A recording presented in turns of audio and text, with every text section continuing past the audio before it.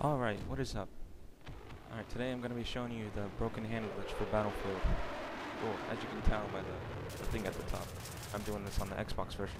But I'm pretty sure it works on, every other version of the game.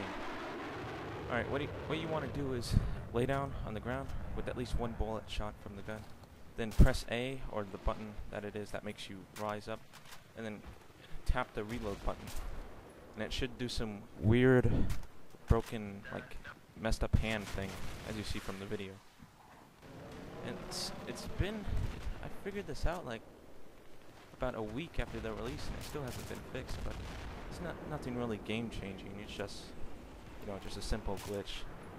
It's kind of funny, actually. And I've tested this with every weapon. It works for mostly every weapon there is, except for the shotguns. It doesn't work for the shotguns, but it works for most of the assault rifles.